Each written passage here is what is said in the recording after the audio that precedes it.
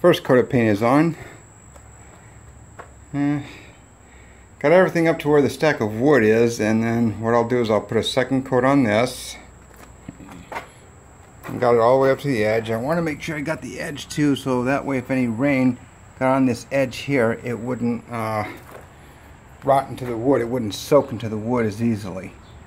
Gotta make sure you get the corners too, including the base plates that hold up the walls, because water can get in between there too. Don't expect to have any major spills in here, but I like to be prepared just in case, because you never know. Just when you think everything's cool and you got it all figured out, good old Murphy comes along and switches things up on you.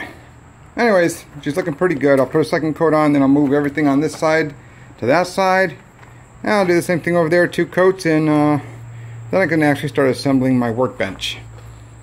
Alright, that's it for now. Thanks for watching. Don't forget to thumbs up, subscribe if you like.